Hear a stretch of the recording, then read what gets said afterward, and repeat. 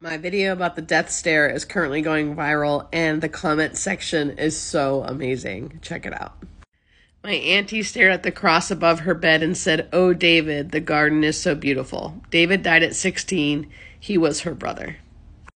My Grams, who lost her speech at the end, looked at the corner and clearly said, "Oh, Wes, not yet." Wes was my grandpa who had been gone for 35 years. I asked my mother, and she said, "Yes, I see your father." She said he told her he was waiting for her, and he told her it's going to be okay.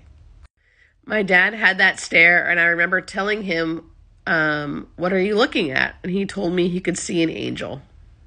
This one's a cute one. My family's not religious. When my nanny was passing, she asked for her thrilly dress as her sisters were coming to get her. It was so beautiful.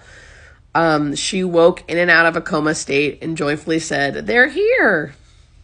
I like to read these ones so you guys know I'm not just crazy saying it happens all the time. Before my mom passed, she would look up, hold her hands out as if she was holding something. She would say, "Look at the beautiful lights. Do you see them?" My dad was within his last few days. He said the light was so beautiful and that his adopted mom and dad were waiting for him. My mom reached up and hugged the air many times just before she passed, like a family reunion. My grandmother passed a couple months ago, and while she was in hospice, she began reaching for something. When we asked her what it was, she said, "The light."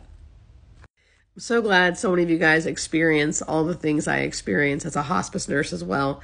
Keep those comments coming. They're beautiful. I hope you guys enjoy this.